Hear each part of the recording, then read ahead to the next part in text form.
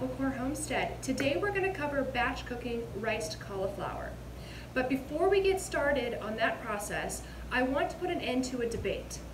The debate is to cook or not to cook prior to freezing. Typically, when you're getting prepared to freeze your cauliflower, you want to blanch it first. And that just prevents it from breaking down too quickly in the freezer. But with riced cauliflower, there's a lot of people out there that say, oh no, don't blanch it, otherwise it'll get mushy. So I've done an experiment to put an end to the controversy. On this side, we have not blanched, but very quickly sauteed in butter. So it has been cooked a little bit, just to get those enzymes working the way that we want them to in the freezer. And this side has not been touched at all, just riced and put right into the freezer. And we're gonna go just head over right now to the stove, and we're gonna cook these up and see which one's best, and that is how we will process them today. All right, meet me at the stove, see you in a minute. Okay, we're back, we're at the stove, and we're just gonna see which one of these actually has the best taste and the best texture. I'm just heating up a pan here, we're gonna put some butter in it. There is already butter in this one, and when I smell it, so this one, the consistency looks really good, the color looks good, and it doesn't have a real sulfurish type smell to it. It smells a little bit more like just kind of cooked cauliflower with butter. And this one smells just like you would expect raw cauliflower to smell. All right, so we're gonna throw a little bit of butter in just to keep it from, actually, you know what? Since there's already butter in this one, I'm actually just going to experiment and see how it cooks up without putting anything extra in it. And these are still frozen. All right, I have my stove on medium heat, and I'm just going to flip it, over and over so it doesn't get burned or just thawed out on one side. So what I'm really looking for here is, number one, do I need to add oil or butter to the pan since it already has butter in it? And number two, what is the flavor and the consistency? This is done, and I'll show you what it looks like. It did not burn to the bottom of the pan, so I'm happy with that. So we're just gonna set this aside, and we'll do a taste test after we do the other batch. Now we're going to put some butter in the pan and work on this batch here that was just simply riced and put right into the pan, and there are no other spices added to it. No salt, no nothing. Okay, so this is gonna melt really, really fast because the pan is still hot.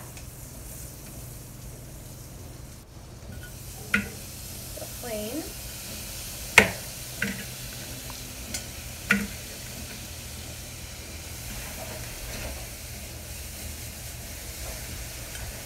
Okay, we're gonna let this get nice and toasty, and then we'll go over for a taste test.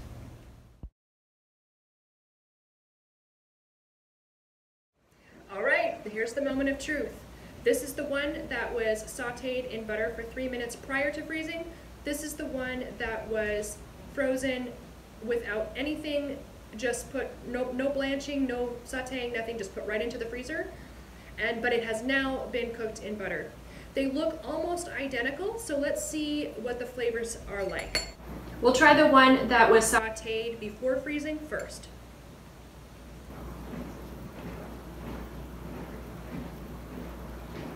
The flavor on this one is really nice. It's a little bit of a muted cauliflower flavor. You can taste the butter still, even though we didn't use any extra butter when we sauteed it today. In comparison to riced cauliflower that has never been frozen before, it's just fresh, it's definitely more mushy.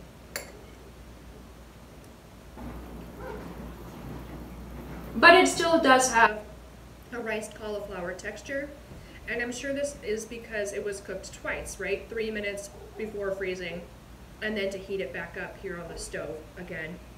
I don't think that leaving it on the stove longer would do anything good for it. All right, so now we're gonna try the one that was just frozen without being blanched or sauteed.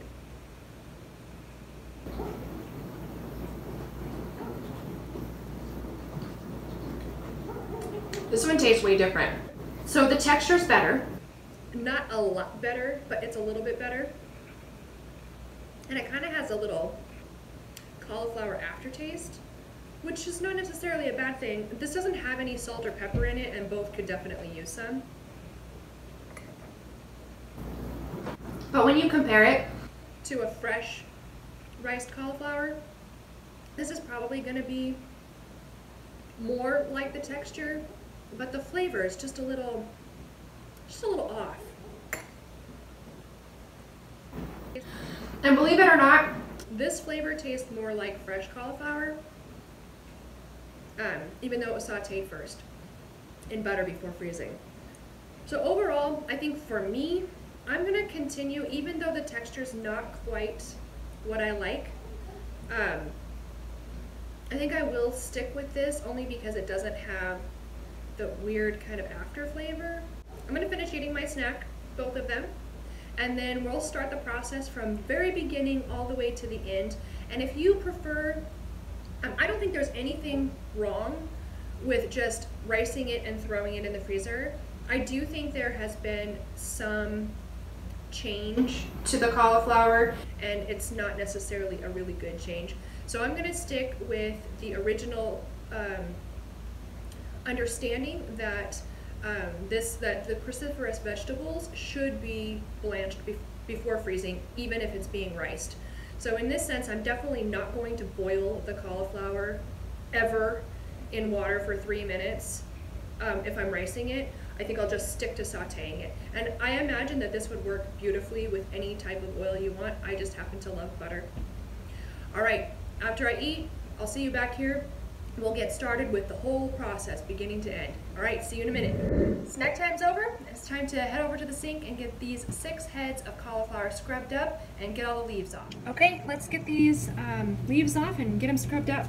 So I'm sure it's pretty self-explanatory, but in case you've never done this before, I find the easiest way to get the head off of its little stalk here is just to take a little bit of the leaves off and then get a knife right in here in the middle and just cut it all the way down. Then it basically takes the whole thing off, and then you can pick off the, if there's any leftovers. And then at that point, you can just break it apart. Now, some people will say, oh, take this whole middle thing out, take all of these off. I don't do that because to me, it's just wasteful, and I like the texture and the flavor of it. And these are in really good shape. They don't have any brown spots on them. If they did, I would scrape those off with my fingernail, or if you don't have any fingernails, then you can just pick it off just like that, just to like shave it off a little bit, because these are nice and soft. And these don't need the big scrubber. In fact, if you use a big scrubber like this, you might lose some of your cauliflower. And then just throw them in a bowl. Okay, they're all washed up, and I have here a Cuisinart food processor that we're going to use. It has the shredder attachment.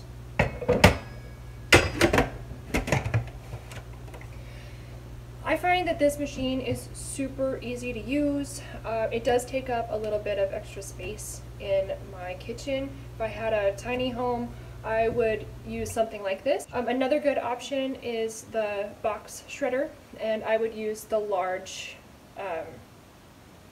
grate. So we're just going to go ahead and run these through.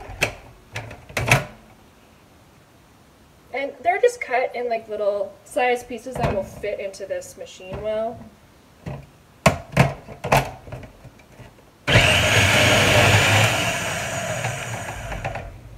And that's all there is to it. Just get them all shredded up, and once they're shredded, we'll move over to the stove and saute them in butter for just 3 minutes. We don't want to get them mushy or even close to being fully cooked.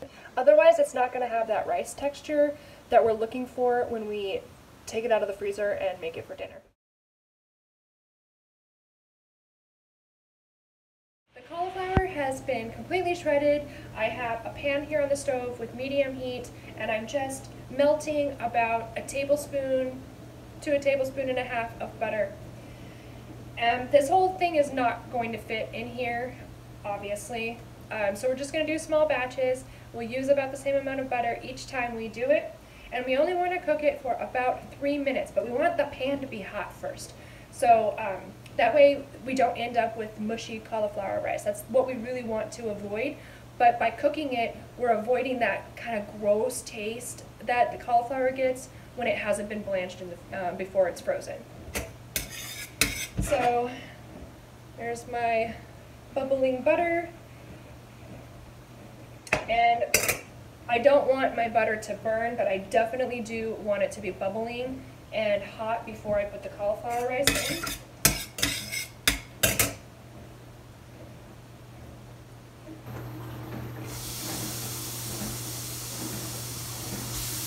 So I'm just putting enough cauliflower rice in here that I can stir it up real nice so that it cooks evenly without spilling out the outside edges and making a mess of my stove. And because I've done this so many times before, I can tell you that this is approximately 1 head of cauliflower that fits into this pan. And so we'll have to do this process 6 times before it's all the way completed. 3 minutes just to saute this in the butter. And then I'll show you what we're going to do with it after that. Okay, it's been 3 minutes, and this first batch is done. So I'm going to turn the heat off for now, just so I can show you what we're going to do next. I have a jelly roll pan lined with parchment paper. I use the jelly roll pan because it fits in my freezer perfectly. Okay, so now all we're going to do is just put the cauliflower rice onto the pan. Put your pan off the heat so it doesn't burn while we're finishing this up. And just spread it out. Now, you can do this if you, I don't know if you watched my how to make hash browns video. If you did, this will look familiar to you.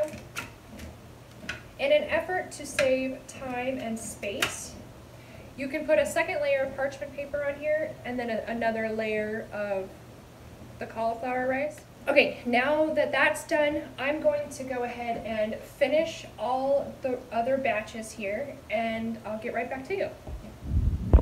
All of the riced cauliflower has been sauteed in butter. We did get 6 pans. Obviously, I didn't double-decker mine. I have the pans available and the freezer space available, but you could easily have consolidated this into 2 pans with 3 layers each with parchment paper in between. For now, all I'm going to do is get each one of these pans covered, pop them in the freezer, and I'm just going to leave them there for 24 hours. And then tomorrow, we'll break them apart and put them into meal-sized freezer bags. I will be using a vacuum sealer for that.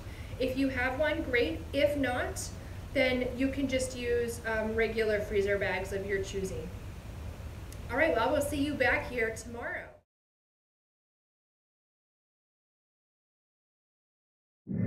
Hi, welcome back. All right, it has not been 24 hours, but it's been more like 18 hours since we froze these, and they're frozen solid. Our last step is to break them apart and put them in a vacuum sealed bag. So if you watched my video on the hash browns, you noticed that I used a very large utensil to break them up. But these are not as hard as hash browns, and they break apart super easy just with a fork. Now this machine here comes with a variety of bag sizes. I'm using a roll, which I can pull out, and when I flip this, it automatically seals it. There's a built-in knife here that will cut it away. First thing you want to do is write down the date and the contents. If you did hash browns earlier this year with me, the cauliflower rice and the hash browns look nearly identical in the bag, and if you have a hankering for potatoes and you get a mouthful of cauliflower, you'll be a sad puppy.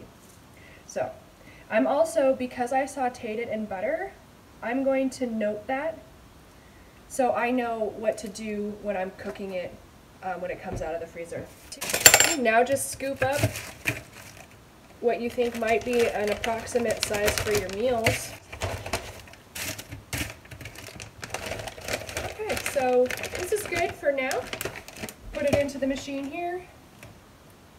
Hit the vacuum seal, and it seals it automatically once it sucks the air out.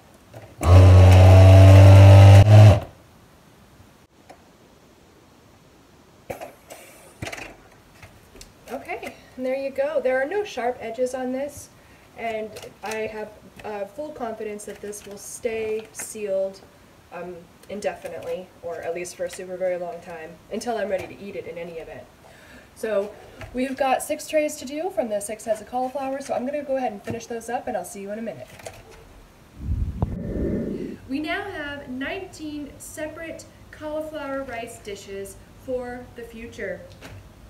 Thank you so much for watching my video and going on this journey with me. Let me know if you have any questions or comments, and have a great day. Happy cooking, everybody. Bye!